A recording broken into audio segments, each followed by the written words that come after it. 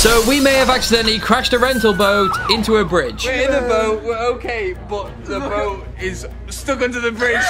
We completely underestimated how much the water levels were going to rise because of the rain, meaning that it was now completely stuck under there and started spinning around. And then after an hour of pushing off the walls and some really good guidance from the locals, yes! We managed to get it out. I'm really sorry to the boat company for doing this. We have sorted out the damages, but then we got arrested, which is nice, isn't it?